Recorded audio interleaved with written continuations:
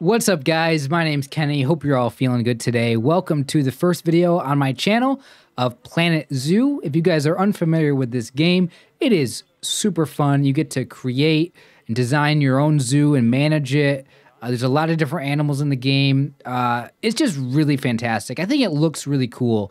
And one of the things that really drew me to this game was some of the crazy designs. Like I watched some videos on YouTube of people that made their zoos look completely realistic. And like for me, I'm such a beginner at the game that like none of my zoo does not look like a real place, you know? It's like, you know, what you need to do in this game to like create an animal enclosure is all you technically need is to build a boundary around the exhibit, like a fence or a wall or something, and then, you know, just have a path connect to it and, you know, put a few things down to feed the animals and stuff inside. And that's it, right?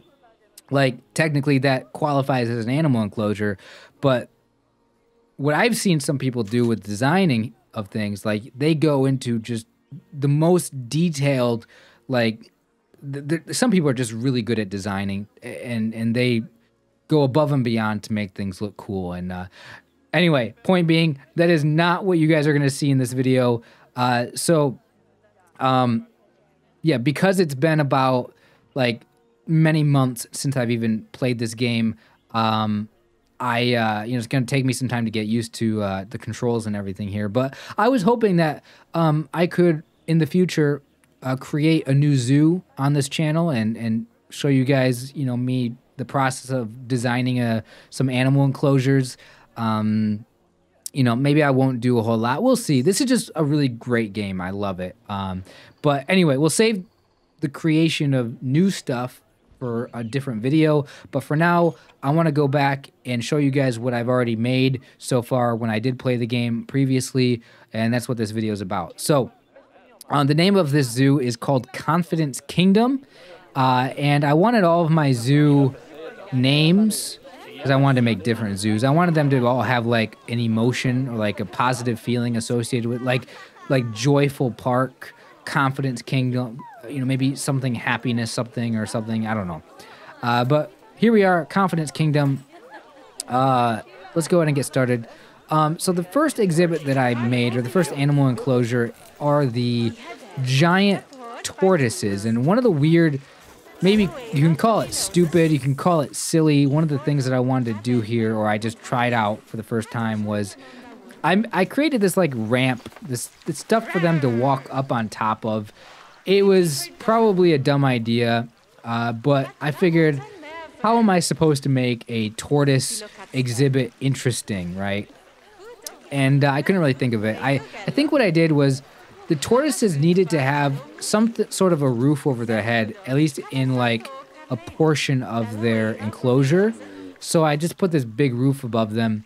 And then I was like, what if I could have them climb on top of it somehow? So I tried making these little, I tried messing around with how to get them to be able to climb up on top. And I realized that there was actually an issue, which is that not only would the animal have to be able to access it, and you can actually see the pathing if we go to the heat map here. All this blue area is where your animal is able to access by walking, right? But what I learned is that you also have to have this area accessible to the zookeepers who come in and feed them and clean up after them. So I didn't realize that was a thing. Look at how many little baby tortoises I have here. These are Galapagos giant tortoises. These ones take a long time to mature to become a fully grown adult. Like this one right here is 57 years old.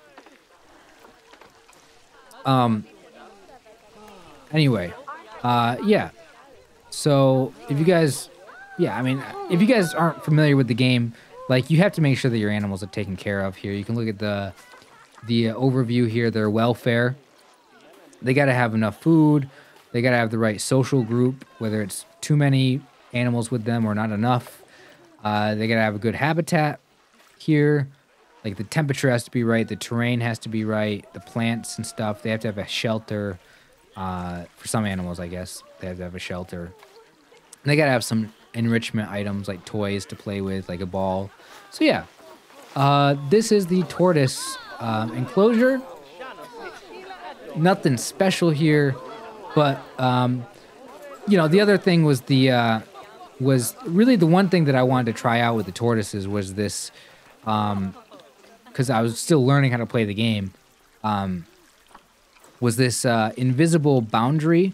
So instead of having a wall up, instead of having like a glass like window or something, I wanted to just have people be able to like just look at them like straight across here and not have any fencing in between them. And not have to have them go up high on a hill or something and look down on them for a viewing area. I wanted them just to look straight across. So this was me learning about the invisible boundary sort of mechanic in the game. So I had to dig out this like trench area, put water in it. And yeah, that's kind of how I learned how to do that. So hopefully I can apply what I learned here with these tortoises to new enclosures in the future. But moving on, the second animal that we're going to look at are my saltwater crocodiles. So they are over here. Look at this guy. And really, what I wanted to do with the crocodiles here was I wanted to, again, learning the mechanics of the game and how to design stuff here, is I wanted to have the people, like the guests, I wanted to have them be able to look at the crocodiles both on land and underwater. So I had to dig down in the terrain here and dig this out and create this big glass sort of viewing window here for them. And this took a while for me to figure out how to do this. But now that I have it, I mean, I definitely could have done this better, but it was the first time trying something like this like underwater area. So they actually have a fish feeder box here. So that's cool. And yeah, I mean, for the crocodiles, you have to like meet their requirements. So like the water has to be like so deep for them. Like there's like a requirement for the depth of the water. All the animals have requirements like that for their habitats. But yeah, so I don't know if there's anything out here on land. It doesn't look like it. I must have only like a few crocodiles here. I don't know if I have any young ones. It looks like this is a young one. And that's a gold star one too. Actually, yeah, this crocodile actually has very good genetics. So, you know, you want to try to breed the animals to get good genetics and then sell them. And the higher quality animals you got, the better it does for your zoo for guests and get more guests to come into your zoo, I guess. Pay money. So there is that. You know, I definitely need to work on my designing ability for the you know, surrounding areas. But in this one, I'm not very happy with the way this one turned out with like the gap here in between. But I mean, it works out, I suppose. I probably could have covered this up with some plants or rocks or whatnot, but I kind of wanted to just move on and create some new stuff here. So also, I wasn't planning on showing this off to anybody, so this was more of just me creating this zoo for myself. But now that I'm like recording videos of the game, I might really take my time and try to make things look as good as I can. But all right, next enclosure are the llamas. So just like how I had like an idea for the tortoises and the crocodiles of like testing out something with the design, the llamas over here, I also, I think I have too many llamas because I let them breed and I didn't sell them, and I need to probably sell some of them. But with the llamas here, also, I think some of these are siblings, so I need to make sure that they don't breed with each other and have inbreeding. But anyway, I haven't really touched the game in a while, so I'm not really too concerned about that. So my idea here was to have a low point, kind of have like the llamas go up a hill. So you have this low area here where the people go up the stairs and can actually look down on the llamas from like above, right? And then the llamas can climb up the hill here and go up on top of this cliff. And if they come up here, the llamas can actually look down onto the people. And there's actually no fence there's no fence here for the llamas. I mean, if this was real life, the llamas could just climb down right here and get out and escape. But in the game, we actually look at the heat map here. There is actually no escape point, right? If there was an area for the llamas to... Oh, they're actually going up here on top of this hill, which is cool. If there actually was a way for the animals to escape from their enclosure, then there would be a notification and you could see where they could get out. So I did take some time here to... I took some time to try to set this up right, to have this, like, cliff where they could look down on everybody and it not be a place for them to escape. But yeah, the whole idea here was just not to have a flat, like, area for the llamas, but to have it be more hilly, have it to be like a raised up elevation. And that one is pooping. Okay, awesome. We'll give you your privacy. I apologize. Actually, what is your name? I'm not even gonna try to pronounce it. All right, but anyway. So yeah, again, not really like a super cool design. More of a just an idea that I had that I wanted to try out. But yeah, so we got 2 more enclosures. We got the elephants over here on the right, which we will get to in a moment. There's actually flamingos in there as well. Excuse me, guys. But we'll look at this other enclosure that I have over here first. It's actually getting dark out. Can I just fast forward through the nighttime here? So this other enclosure that I have is the Tapir. I think that's how you pronounce that. The Tapir. And it's gonna rain as well. So we got these guys in here. I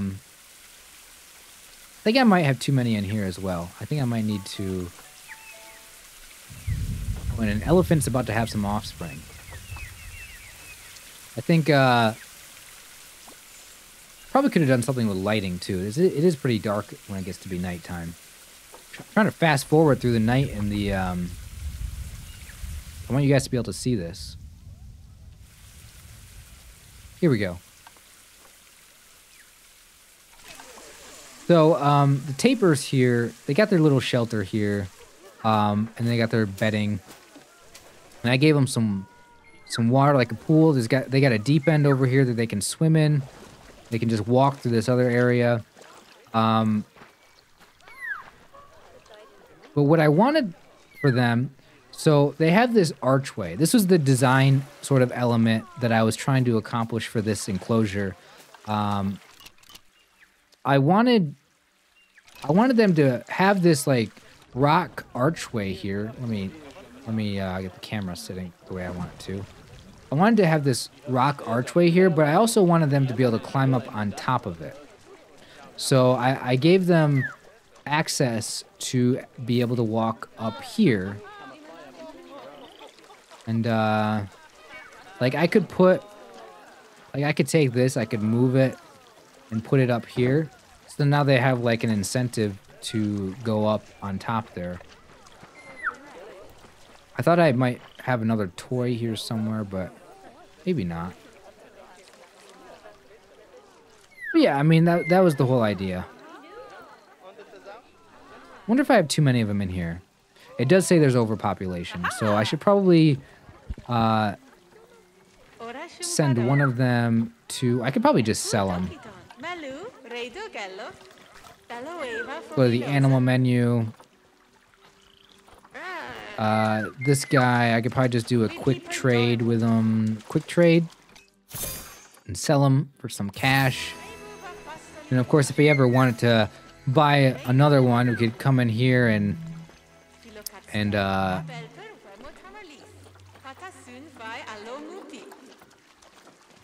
buy one. So if I wanted to get a female, I could find a female, find one with good genetics and bring it in.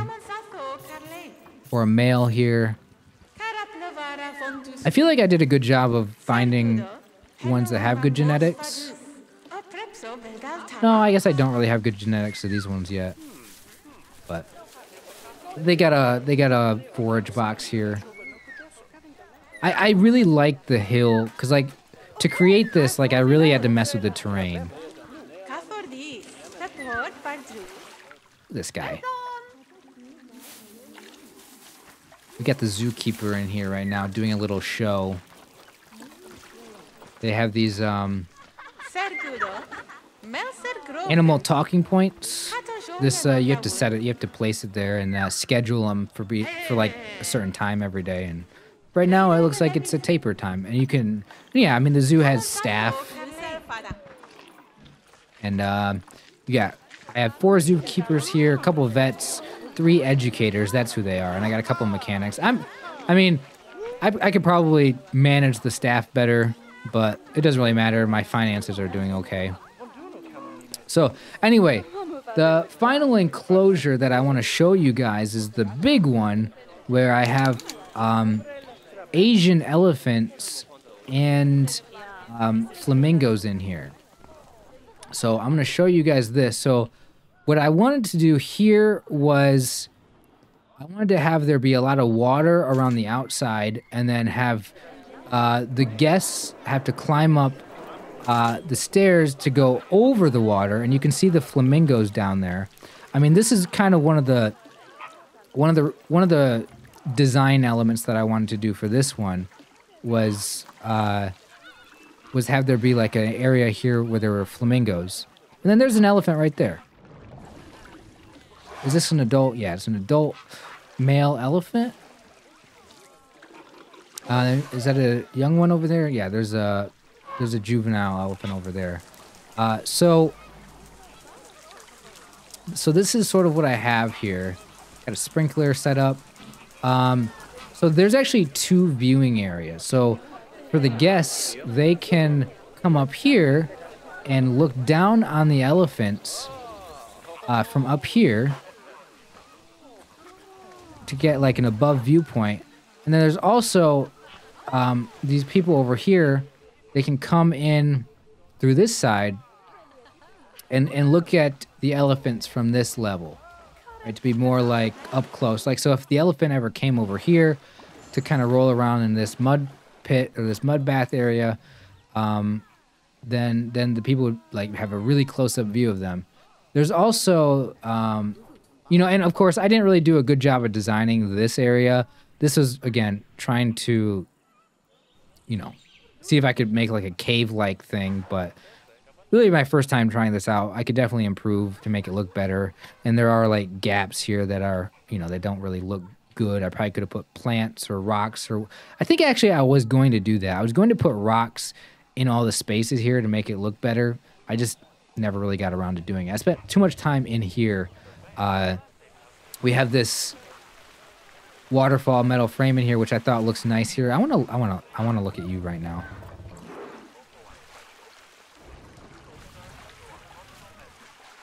And then I really like the idea of having multiple animals in the same area.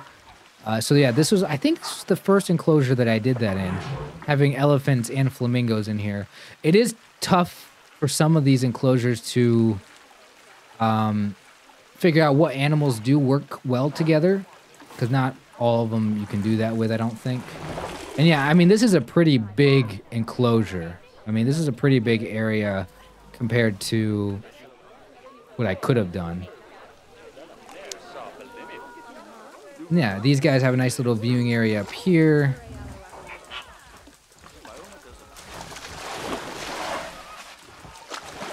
I have seen the elephants swim around underneath the walkway too over there. I just love this game so much. Yeah, he's going over there, or she's going over there right now.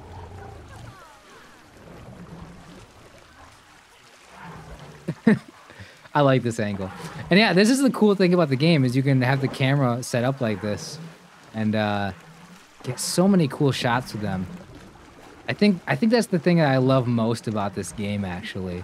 It's just how you can get into it and like it feels so real. Like, I love it. Now, I don't know, I'm recording this I don't know if you guys have seen any graphical issues with the quality of the video here, or I don't know if it's been stuttering at all, but my computer's not really the best for recording games, but hopefully, you guys haven't seen too many issues.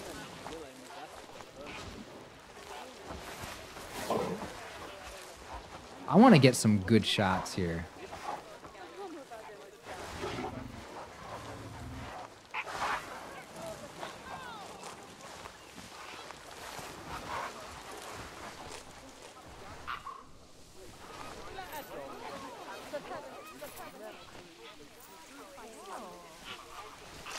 I like the idea here. The idea here, oh, yeah, that's right. That's what it was. So the idea really for this one was I wanted to make this big enclosure for like elephants and obviously flamingos here, but I wanted to make a big enclosure for the elephants and then have the viewing area be actually in the middle of it, right? Instead of like being on the outside and like looking in on an enclosure, I wanted it to be like a big area here, like a circle with the viewing area like right there. And I thought it was just cool to like be immersive in here with the elephants. And then this is just a pre-made structure for their sleeping area. And look at the size of their turds here. Pretty big. Anyway. Yeah, and I didn't really like... I mean, I like the idea that they have another area to like view the elephants here where they sleep. I mean, I could have made this look a little bit better here, but it doesn't really matter. Like I said, I wasn't expecting to show this off to anybody. It was more of a, you know, me trying to learn how to do things with the game and learning how to make some of these animal enclosures. But I mean, that's really it. Each of these areas, I had an idea. For the tortoises, I wanted to, you know, experiment with this invisible boundary here. With the crocodiles, it was an underwater viewing area, underground, I should say, viewing area. For the llamas, I wanted the llamas to be able to look down on the people. For the tapirs, I wanted them to climb up on this rock archway. And then for the elephants and stuff, I just went over this. Have a viewing area above. And have, oh man, I really like this elephant area, even if it's, I just like what I did here. And of course I had to go through and individually put down like all of these rocks and these trees and these equipments and even down to like where I put the grass and the dirt and like these rocks. I mean, I have so much fun designing these areas. I cannot wait to, get into this game some more and design some more stuff. So yeah, leave a comment, let me know what you think. Again, I'm not great at designing stuff, but hopefully I do get better. And oh no, one of the elephants is gonna inbreed. I don't want you to inbreed.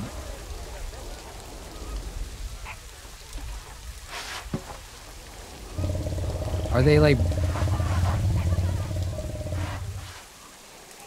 Maybe it's one of the offspring. Maybe I don't let you breed. Maybe I do that. Anyway. Yeah, so that is this little zoo here that I have, Confidence Kingdom. I hope you guys enjoyed.